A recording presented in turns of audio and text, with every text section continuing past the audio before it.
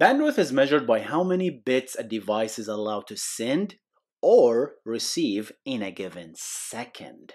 It ranges from your internal network card all the way to your ISP, the Internet Service Provider internet speed, or the plan that you have picked. Right? In this video, we'll discuss the definition of the bandwidth, upload versus the download speed, or is it sometimes called the outgoing versus the incoming traffic.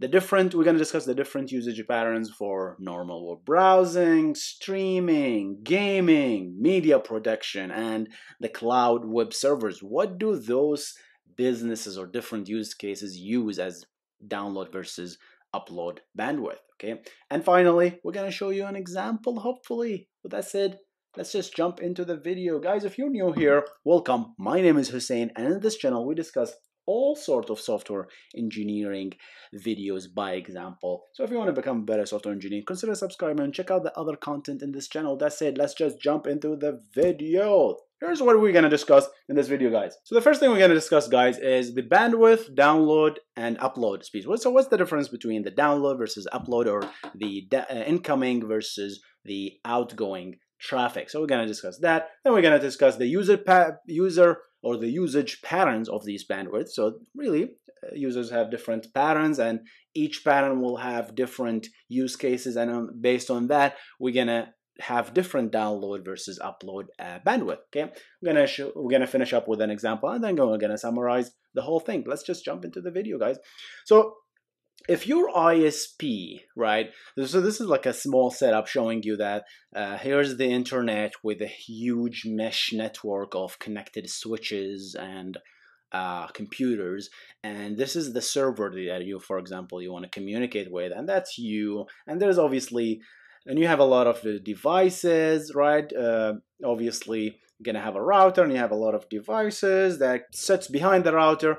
And what your ISP will tell you is, hey, you have, let's say, a plan of 80 megabit per second download speed or bandwidth. So what does that mean?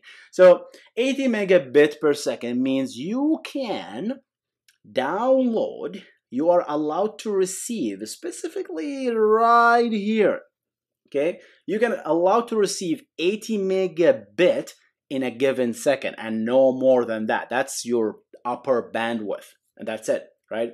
So that is equivalent, if you just divide by 8, a byte is 8-bit, so that's equivalent to 10 megabyte per second. Okay, a lot of people think of it as like downloading a file. So, right, in a given second, that's the maximum, right? Doesn't mean you have to saturate it, but that's the maximum you're allowed to receive. Okay, that's what download bandwidth means. Okay, and this is usually here. It really depends on your wiring, your cabling here. If you have a fiber connection, you can support more, but your ISP essentially throttles you to only allow, you kind of think of it like they're squeezing the pipe of things that is coming in your way, so you only receive 80 megabit per second. So if you pay more, essentially, you're gonna get more, and then so on. Okay, so if they told you like, hey, you have 1 megabit per second upload or outgoing traffic, that means your outgoing traffic you're allowed to send to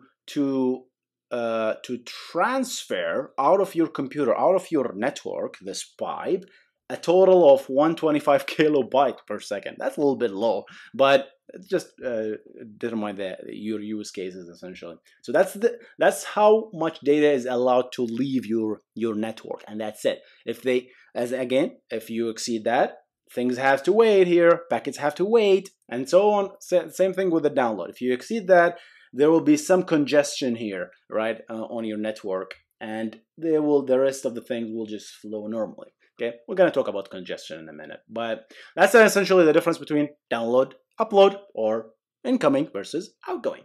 Okay, so let's talk about the usage patterns, guys, about what are the different users and for the internet, essentially, right?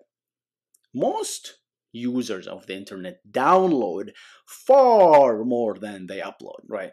You stream Netflix, you watch Instagram, right? You just swiping through things. You watch YouTube videos, right? You browse the web. So there is a lot of data incoming to you, but not much actually leaving your computer, right? But that actually can differ based on your use case, and that's what we're going to discuss here. So the first use case is normal web browsing. Nobody actually does just that anymore, right? So this is essentially, yeah, you make a GET request, HTTP GET request to a site. The server received it and then gives you back the indexed HTML, CSS, some JavaScript files, and maybe some images, right? So still, right? So you can see that making a simple GET request is a little bit, it doesn't exceed few kilobytes, right? It's like maybe it's 50 kilobytes, right? I don't really know the sizes of that, but it's a very small request. And the download side of this is also relatively small. You're receiving images. I mean, you're not, it depends really if you're browsing high-res images, but essentially most web pages are compressed. So you're going to receive images, you're going to receive some text, some HTML, and that's it, right? So a little bit more download than the upload. So you can see that here, essentially, you a little bit upload, the upload bandwidth, you just need a little bit of it, but the download, you need slightly more than your upload, essentially, to receive a decent web browsing. So that's the idea of web browsing. So that's the usage, okay? So blue is upload, red is download, okay? The second thing is actually interesting, gaming, right? And gaming is a very interesting usage pattern because it really depends on the game and the implementation, the underlying architecture of the game, okay? And if I'm talking about online gaming, right, guys, like Fortnite, PUBG, Overwatch, these kind of games, right? And depends really on the architecture of the game. How is it implemented? Some games, right, there are many approaches to games, but I'm just gonna quickly summarize the difference, two different approaches of gaming, multi-gaming online. So there's the server authoritative model where you have, let's say, 5 players, and what those 5 players connect to a single server, okay?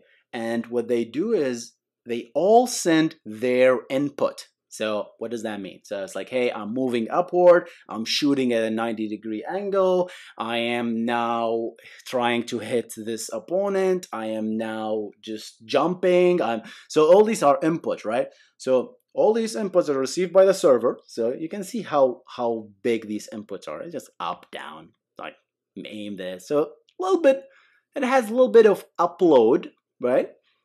Right? So the server receive these, and what the server does is calculate the state, and the state is if this guy aimed at this guy and starts shooting, so like a player A will basically damage player B, so the new state is player B have 70% less health, right? Something like that. Okay, it depends on the damage and all that stuff. And server start calculating all the state changes. I don't know, some volcano started to erupt, and player C died because he fell down the ledge, right? Or player C jumped on, and all these things. The state will be calculated and shoved down. So all the clients now start downloading this huge state. It's big. State changes are essentially big. Okay, not that big, but it is large, as you can see, right? Depends on the game. Some games send the full state down. Some games just send the changes. Okay, but you can see there's some changes. So you need a little bit upload, a little bit more download speed. Some games are more efficient using the lockstep approach model, where all of this clients will only send inputs, but guess what? The server just wait, receive all the inputs from all the players, and then collect all of them and just shove all the input back to the client. So it says you send one input, the client sends another input, and all of this will grouped, and then will be the group of input will be pushed down the client. So the client actually essentially calculate the state of the game, right? Instead of the server calculating state. So you can see that the upload or downloads now is a little bit less, right? Compared to the first approach. So Really depends on the gaming, but essentially that's what I thought. I thought is it again all of these things is just made up. I just based on my research, my personal research, I think this is most what gaming really needs most of the time. Obviously, I could be wrong based on the game, right? So upload, you need a decent upload speed, especially like if games have like cloud save. You need more upload because you're uploading your save files to the server, so you need more upload speed for that case. But essentially, upload, you need decent upload, a little bit more download, okay? But far more than web browsing, okay? Streaming is another case, guys. We all stream, we all watch Netflix, we all watch Amazon Prime, correct? So what happens with streaming is, again, it's a similar concept. You establish a connection, and then you send a request to the server, says, hey, server, please, I want to watch The Office episode 9, okay, of season 2, okay? And this will essentially be, I would imagine each episode will have an ID, and that the client, which is your TV maybe or PlayStation, will send the Netflix client will send a request, which is a very tiny ID, could be a 64-bit. And they'll send that to the server, and the server will respond with a huge stream of data. Okay, just incoming data. Okay, just coming to you. Obviously, there is some congestion control that is implemented by the server, so that you don't get flooded and you don't break the internet as a result. But as in general, streaming, a little bit of upload, a lot of download, right? So that's the idea. Okay, you need still uploading because you need to be constant communication with a server, telling it, hey, I'm still alive, I'm still watching. You know how Netflix says, are you still watching? Duh, I'm still watching. Okay, because it tells you like if nobody is actually doing any active and you're just playing the next episode after the other, then this person will just say, okay, should I continue streaming or are you really watching this thing, right? So there's a lot of communication going on. Media production. Okay, so if you're running like a media production or a YouTube channel, for example, and like me, for example, take me an example. I call myself a YouTuber, right? I have a full-time job already, but I do YouTube. Really, I upload once a week, and that's it. I don't have bandwidth. I don't have bandwidth to actually upload every day, right?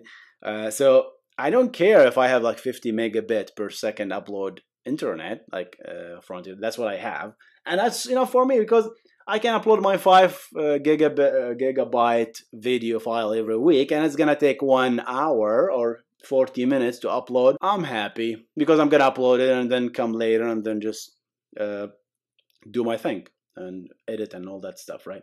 I'm fine. But people like channels like T Series or Linus Media Group, like those guys, right? They have, I don't know, 7 channels, and each channel they do upload like 5 videos a day, and each video is like I don't know, 200 gig of data, 4K. So those guys cannot afford to wait, right? So if they upload, they better finish their upload in 4 minutes or 5 minutes because they're queuing a lot of data upload. So their upload speed is far more than their download speed. Okay, obviously I just put it very almost equal to the upload speed because those guys still need to watch videos, right? Okay, but if you're a media company, right, media production company, you need a lot of upload speed essentially. And finally, web servers or the cloud provider. So we talked about Netflix and streaming, right? So streaming on this other end, right, you're sending a little bit of data, but you're downloading a huge amount of data.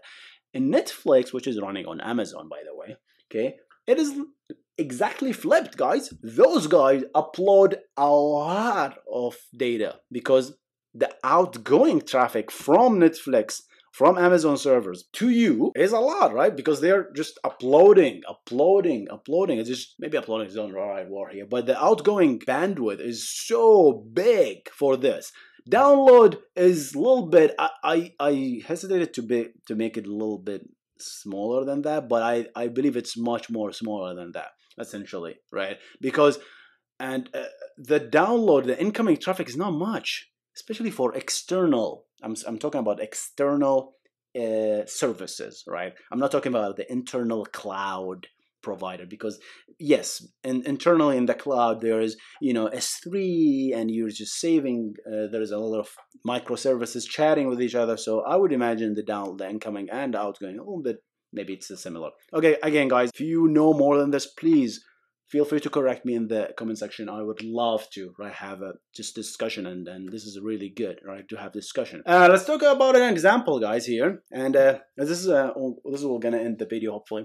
So let's say I have an 80 megabit per second download, which is like around 10 megabyte per second, right? So, and the upload is 125 kilobyte per second. That's a little bit low, right?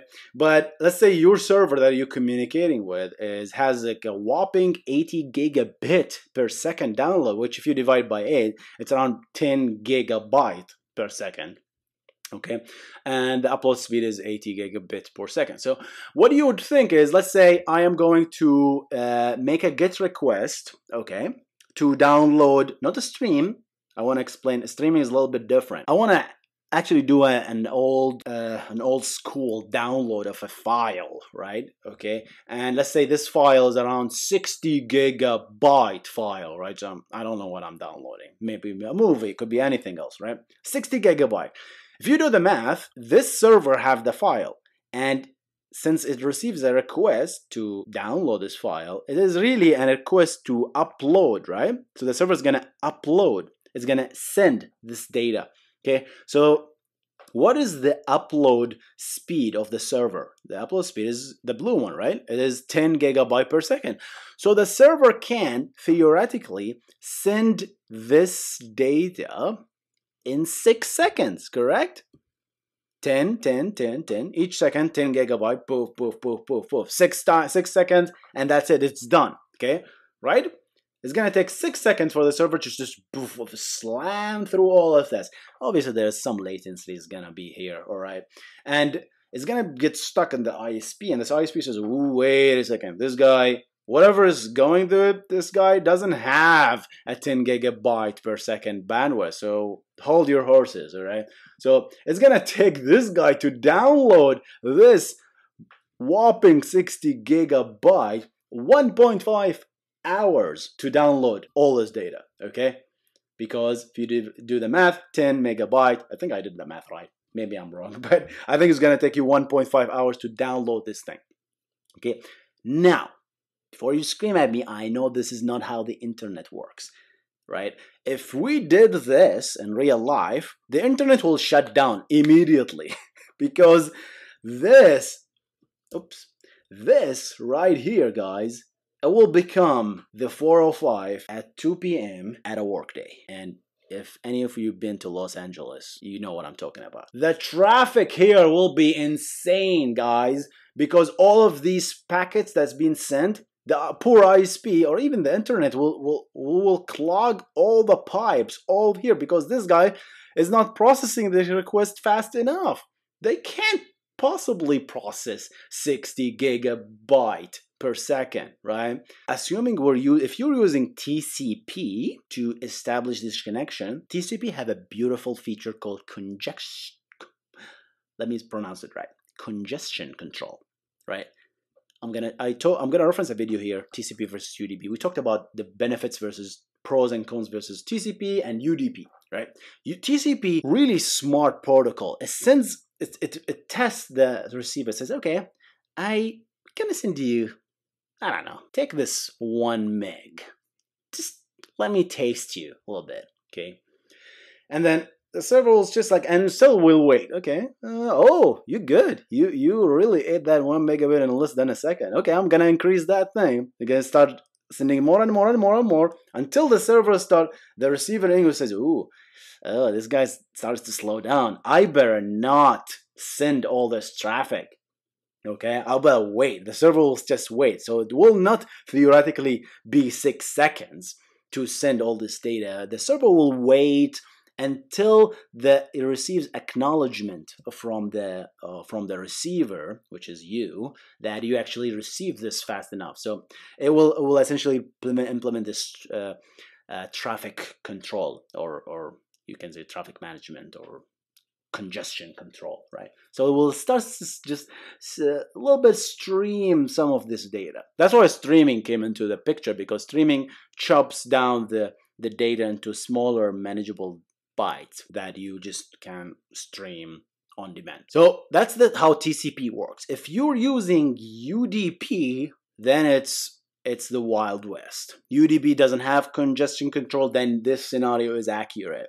Because if you're using UDP and you have an open UDP here, I mean, God be with you, right? And a lot of companies just block UDP because of this congestion control, right? You cannot shove this data, because the ISPs will just die, and the internet will just die if you keep using UDP and streaming a lot of data, okay? Because UDP doesn't wait. It was just, hey, my bandwidth is good, we'll just run with it. We'll just upload or just send this 60 gigabit all over, okay? And we talked about UDP and TCP. I'm not gonna talk more about it.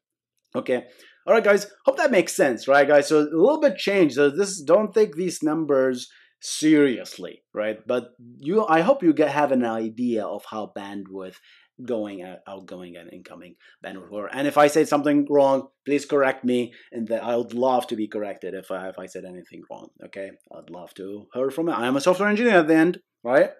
If there are a network engineer out there that says, oh, what is this guy talking about? Oh, this is bullshit, right? So I'd love to be corrected, okay? But that's my experience as a software engineer. Bandwidth, download, and upload speed. So this is the summary. That's what we're going to discuss. Let's go through it a little bit quick, okay? Bandwidth, download. We talked about the download versus the upload. What's the difference between this? That's the incoming traffic versus the outgoing traffic. We talked about the usage pattern. We talked about web browsing, gaming, streaming, media production, and cloud providers, and what is the usage patterns of the bandwidth for all of these guys. We talked about an example here, and finally we summarized the whole thing. Hope you guys enjoyed this video. If you did, give it a like and share it with your friends, and maybe subscribe, right, and hit that notification bell if you are interested to see more of these software engineering videos. Dive in. All right, I'm gonna see you in the next one. Check out the other content of the channel. I can see you in the next one, guys. You guys stay awesome.